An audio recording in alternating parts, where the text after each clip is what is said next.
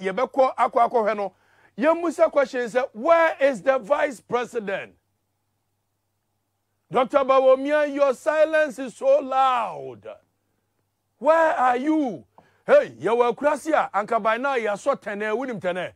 Me buy him Busa on him tene, also nim tene. Tene, ye tia Krasino, see a quaff for me a banner sadia sa, which you trap papa, winim papa.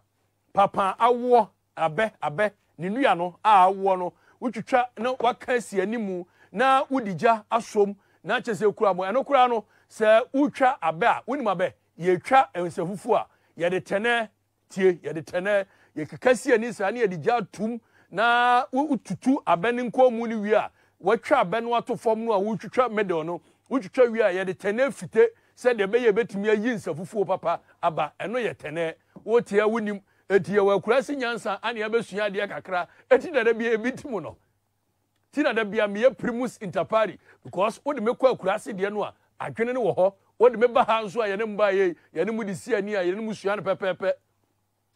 Dr. Bawumiah, where are you? Doc, please, you are the next presidential candidate of the MPP. Where are you?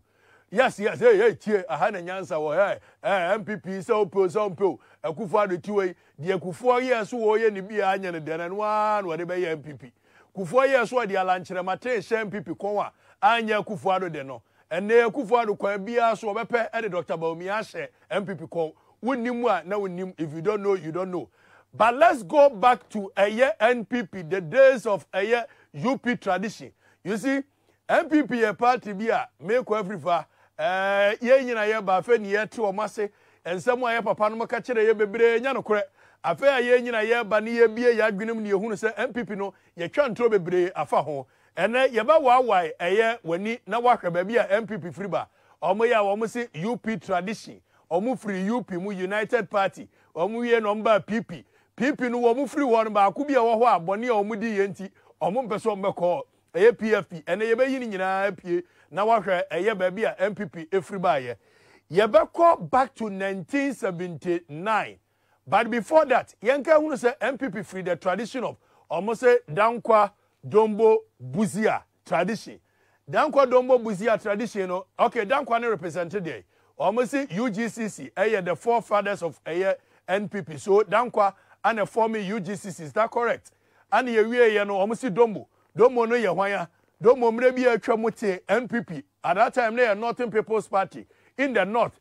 I want also enya vote bebre bad or the beka at that time Buzia mo party ho emomu wini seat. Now ufri one no by UP tradition United Party.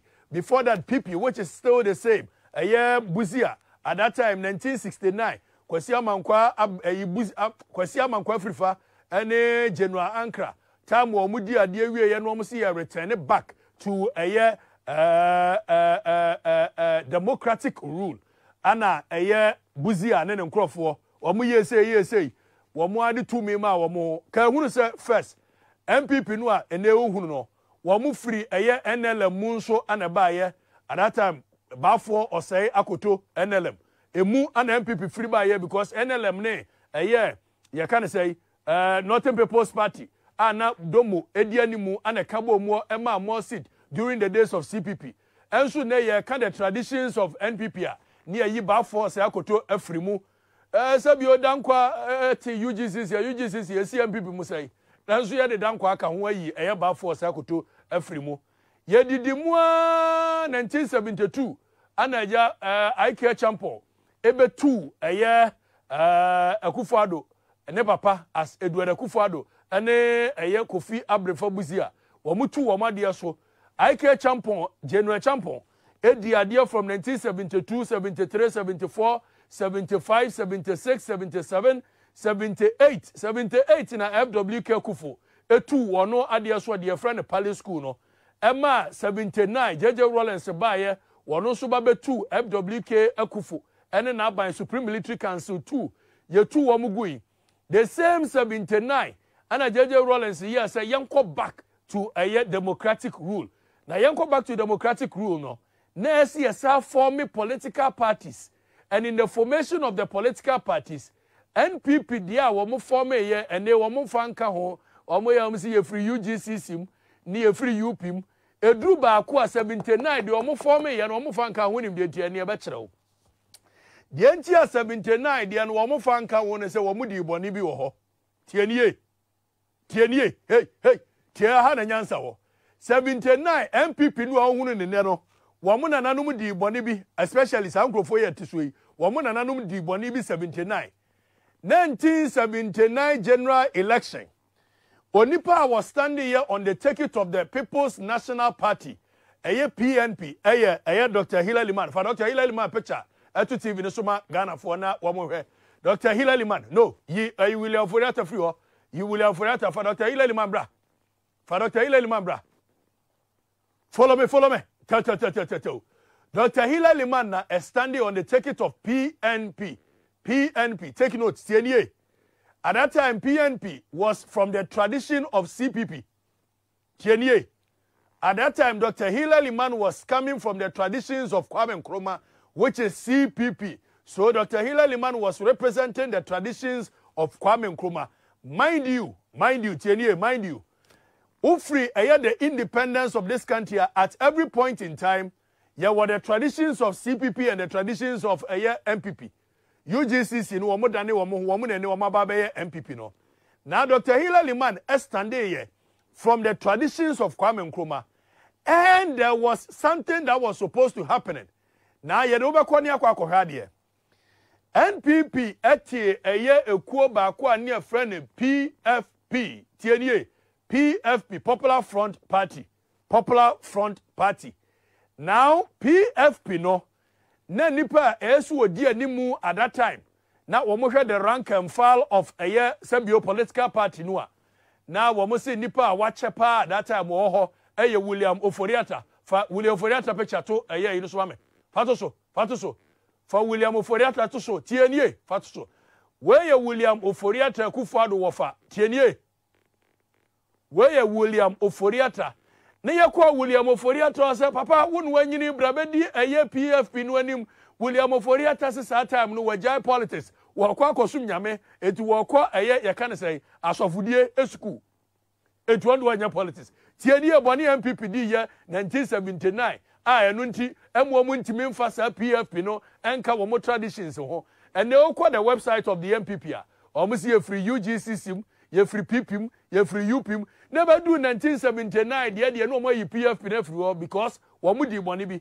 so William Oforiata ye consulting ne se papa be di animu wo se da bi wono wo kọ asofudie school ni asi boyo yate afa William Oforiata se woni ye hwe the rank and file of the MPP ye kwa hwe ya PFP at that time nipa na odi animu obetimi akwaji tumi ama yen mi ankasa mase bibia mi ankasa minua mi ankasa mebusua pani mi ankasa mi kuro mu de hye Victor Osu aye friend kwabena pie so winning Victor Osu any Victor Osu at that time Victor Osu was an attorney general and also minister of justice tienie your friend kwabena pie Victor Osu rakubrobe wo fanie rakubrobe 8000 ne wo fanie. Now, Victor Osu at that time was the most formidable candidate after, say, William Oforiata say, one stand and you call PFP. Well, Victor Osu babedi PFP and ya bon toi, PFP ya kono, and go for Victor Osu so mna media dia, Victor Osu ako all the rank and file. Tia hana nyansa wo. Tie. Afe Victor Osu kwa campaign.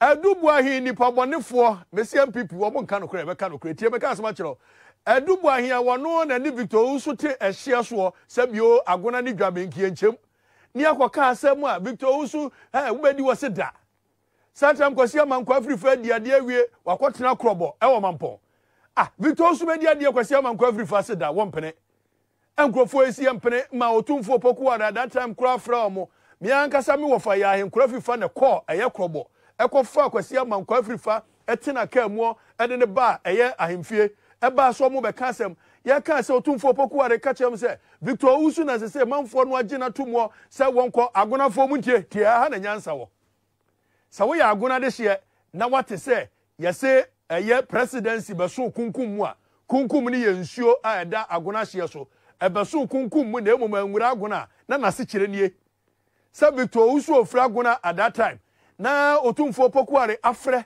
me wo fa ya nkura firi fa busa kwasi ama nkura firi fa se bi mpradua so atwede eye be 20 na furu baako furu mienu furu miensa furu 9 furu num ekodu 20 wa akọ hebio kwasi ama nkura firi fa se wonko babia bi na mo fa busa se wonko babia bi odi a wonu a wotu a wo so ma Victor Usu ma meye president no se bi o wa fura kodu 20 abe head of state pen etidi asembio now ye can at that time na Adubuahen ye young guy Adubuahen ye young guy wonu so se da won pene ma Victor Usu ma media de yeti wo William Oforiata o ye Kufuado wo fa tie Adubuahen wonie wonu so de ewiase be ye no boni o ye no ye beba 1992 no aba be hwe boni a wo ye de ewiase so ye no now within the MPP PFP afa ye da sore ya na Adubuahen ne nkrofo akwati kuo bi say your friend UNC now UNC no why never be di animu a Akufuado wo fa no a wo se wo kwa asofudie sukuu na enu nti wo ma medi animu no mate me ho fotie ni e ha na nyansa wo mo ba ya Victor Usu abonto bibia kama fine wo ba be winie nanso Akufuado wo fa won na asias wo kwa asofudie o ye se akwa asofudie sa no oboa nipa bonefo o mo de firim na tenten sa no o mo te wo sore ya se akwati UNC no one eba be di animu a Akufuado of say no kura no wade o na mrante na ba be pagya no say wo boa no na bia wu sa no mo stock in trade etie UNC no na ya tie free eye PFP mu ama eye William Oforiata fa ne bra fa William Oforiata bra bio William Oforiata na wa ba be di UNC anim ei MPP dia mu ye 1979 amwa o wo mseda okay ene yankoi na Victor Usu wa mone aya William Oforiata we yate ne ho gina ha na yekọ ya ka wa muso mutie mokọ ambelusu o mseda afa yekoto aba at that time oka Victor Usu adie ebom ene William Oforiata die ebom a nanka wo BT Dr Hillary Man hands down na nsu ni pabonefo MPP party no akwaniasa nyina so wo mo ye o madwene so mbedi boni a womo ankasa within the party womo timi di womo ho bone am ya ka se oho enti agonafo nipa womo ama presidency ama eye agona bikrom ama so ama Victor Usu antimi ani ade ama ye president eye sabio etu akaya rakubrobe over the years na wo so wo mpene ma Kufuado media de da efso womo na am ono ne wofa ama media de. So this is what happened in a year 1979. PFP ni UNC ekoye wamukoye no muko lusu ye ema eye Dr Hillary Man fa womuntem ebe ye president. Na when ye didimu a jeje Rollins ba ye senye ni pabonefo a womu ankasa womtwitwa womukeka womu ho Dr Hillary Man wini ye na jeje Rollins sa fa akire eba no obaji tumi free eye Dr Hillary Man nsem 1981.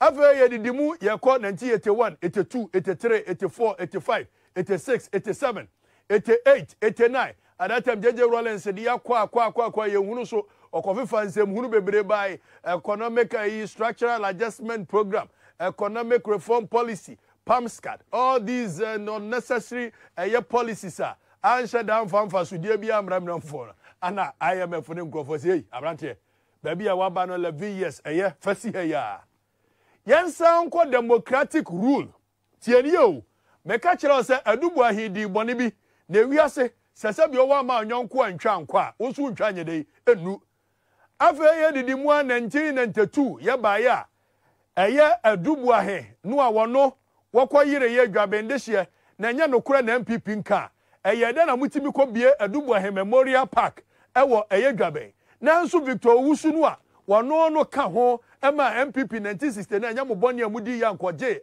akonyama amo agona de ye ka kura sese ye nka Victor Usu di nka ho ene MPP Adubuahen wono nso 1992 yaba yekọ MPP primaries. At that time Omampani Kufo Kobi, at that time Dr Janisel Bimu Kobi, at that time Kwame Safuodu Dr Dusaf Safuodu mo wa mu nyina ko prime minister ni bi ana nyame ncha de Adubuahen ewini ye nanso boni a wono didi Victor Usu nti presidency ni JJ Rawlings miamia ne ntɔhwa amwantimi am president and what control stolen verdict unya hunu hwe wɔn boycott in 1992 election etu wantimi am president because we disaboni ni bi 1979 Kenie MPP there would the MPP chair you must know the history the stock in trade of the New Patriotic Party edu say yenya prime minister 1992 Omampani Kufuor fanbra be mani monyamfo fanbra ama paaba Omampani Kufuor oni Adubuahe oni Dr Jani Selbimo wo na stand for the primaries of the MPP Dr Adubuahe eba be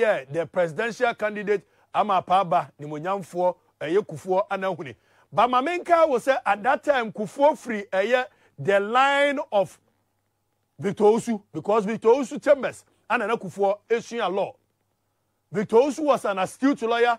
Victor Osu was a chief justice, attorney general and minister of justice. Eti Kufuor na kola ani Kufuor. Ane nina mwa 1992 Kufuor de kobo ani amfa. Dr. Jenny Selby in the second Kufuor the third. You can say Kwame Dr. Dusafomo wamunyina amfa. Now you can say Adubuahe ababe di MPP ani wetimi amfoma anko babia wodwane ye wakoya no kotro stolen verdict. Young Congo standing election and no Shuro JJ Rawlings. A very outspoken person, but one election boycotting. 1996.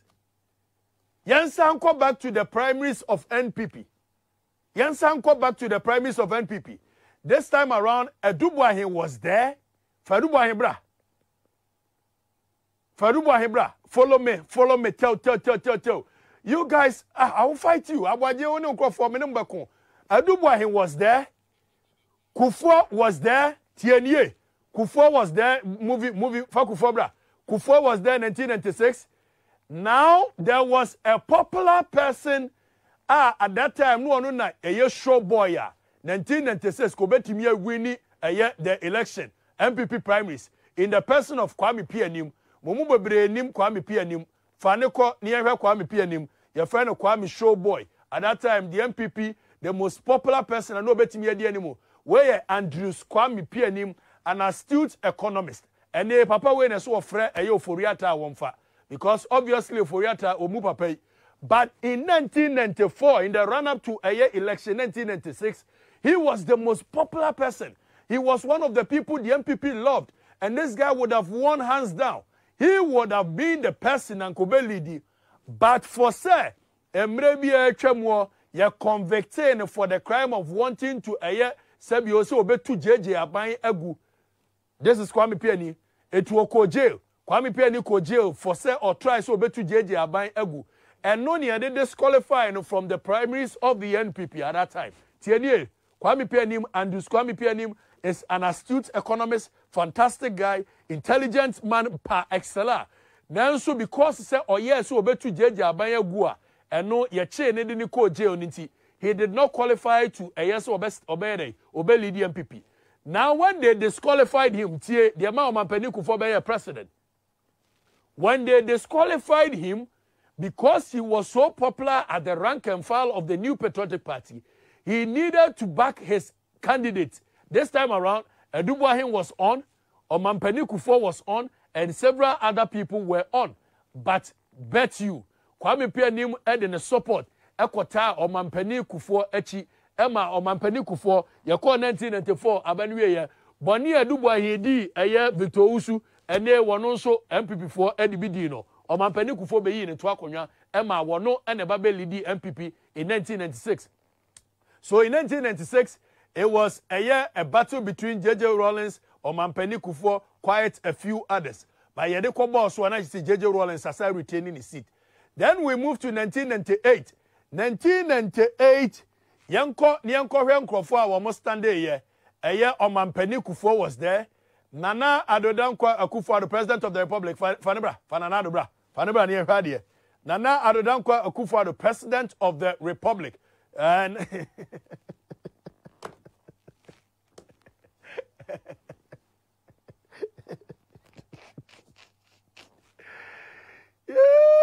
and you heard us rest. You so. Nana Danko Akufo, the president of the republic, at that time, Mubekaya, there is a famous statement, Emma Wobiaka say, the politics of insult started with Nanado. Nanado Baya Wababe Stande, a year the primaries in 1998, as someone or catcher MPP for say ye the banche, Eko Gaso, na yanto, na ye de befia, Yansan fan Kodjasubio, because Asunda ye, to wait to say, o mampani Kufuor ye banche, ye didn't call 1996, and a yanton ye diaba Asunda ye, etimi a fan Kobio, Eja woman Tieno 1998, or Mukoko Tuaba. Na omampani Kufuor asa ewini ebio se omramedi MPP anim. Fast forward, omampani Kufuor bedi ade 2000, 2004, 2008. Oba bekono. There were so many candidates were muti 2007. 2007. Wamo muyi wamuti ni bi 2007 ya Nana Danko Akufo, president of Fanima Fanima. Follow me in the order. Follow me in the order. Now, Nanado was one of the candidates in 2007, or Pese Odi NPP for Enim.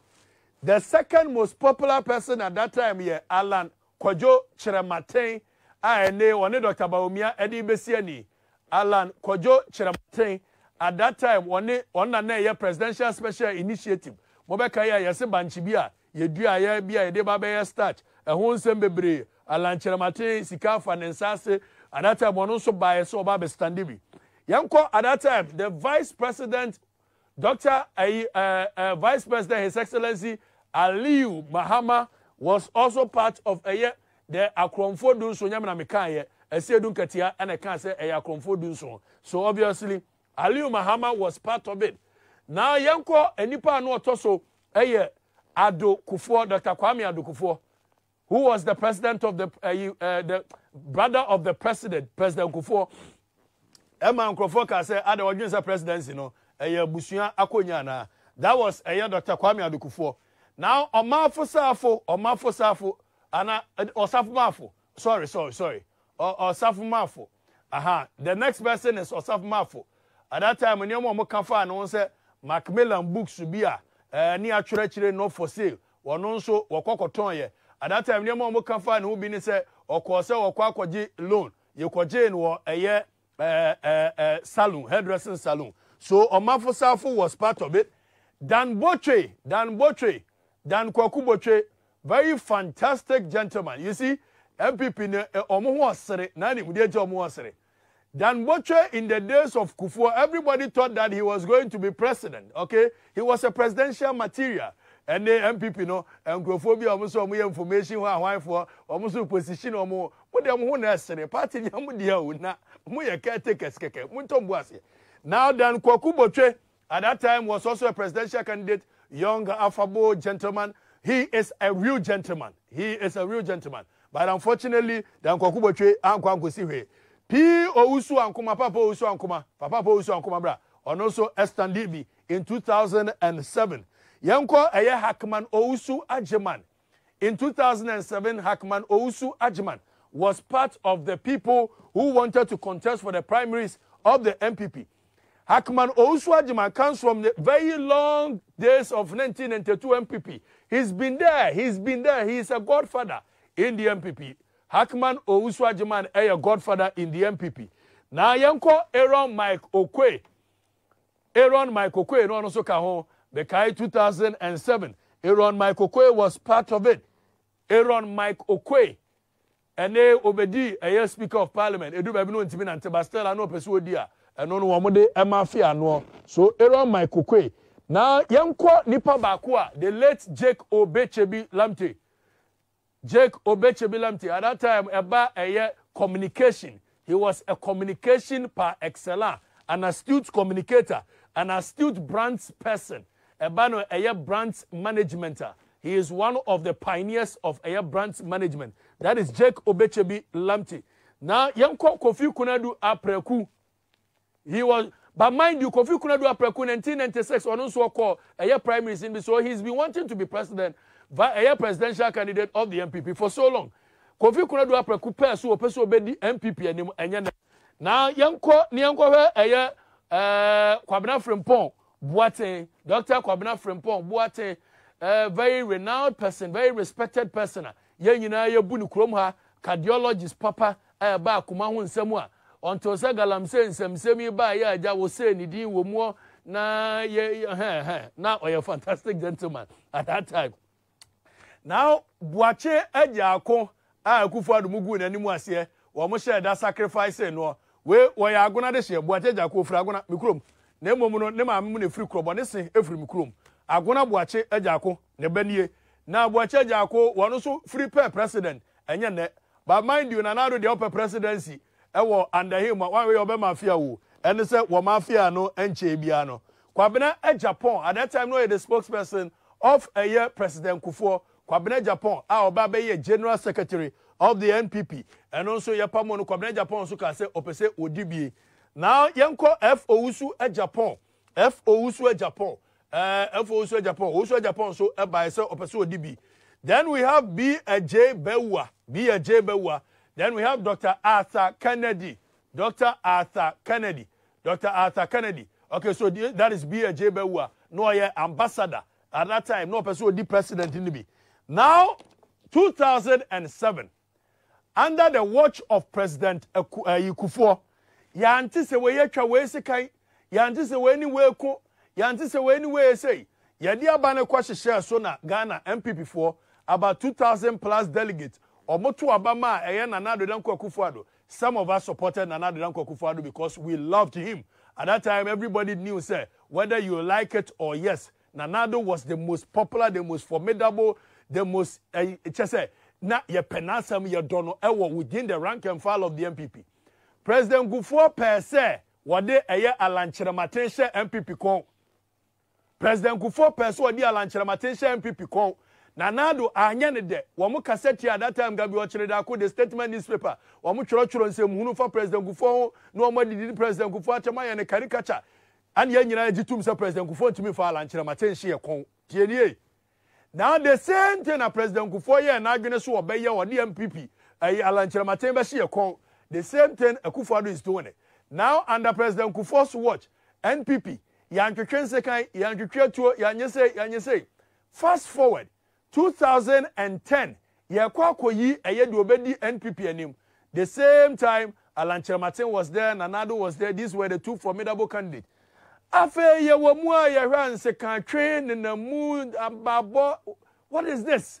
Ya unu be MPP muda. Ya mubi still are supporting Nana Addo because near again said the nonsense in the party was too much. 2012 Yako Anyeye. We come 2016. That is 2014 Yasako. Nana Addo, you're moving straight forward. Okay. Then we saw MPP, Abeye Ja. Kwabena Japan, ya to Obama no. Nana Addo said, Mempel near you know. It's okay, you will be a supporter. We did not understand it. Then we saw Paula Foku. Ya to Obama, Nana Addo said, Mempel near you know. It's okay. Some of us supported at that time. But a titra semwa, a shall say within the MPP, yan kan wasemuno. And then Abba Bedru say, Sabio or mining buokrano, a titina sabnibu. We don't follow law, we don't follow any rule. Yetimichi will be cautious cells. More than 31 days near the some authoritarian, autocratic means to be and the nation honey say. Now you are called back for MPP primaries. This time around, Alan Chermatin is there. Alan Chermatin so. Faniba, ne follow me. Faniba. Alan Chermatin is there. The next person in line is Dr. Bawumiah, who we cannot find. Say we're Dr. Bawumiah so a vice president now. Yereni Yehuno was so obedi MPP anim. Nensa mu okaye fundamentals are weak and the dollar will expose you. Yereni Yehuno. Enipa ba kwa opeso was standing be ye ousu afriye akoto. Was say ne papa ne ba force akoto nti aja ono so beba be standing be. Na minim say abusu akonyawo. At the age of 78 or so person be leading Ghana, and he was just leading us to where the grave or what. But anyone who President Akufo-Addo did not say the friend of the president. He also wants to be president. Now your movie share the happenings within the MPP currently. Awaje Fameko eye formina MPP. Fameko formina MPP. You go there happen when MPP was here. MPP ne nya kono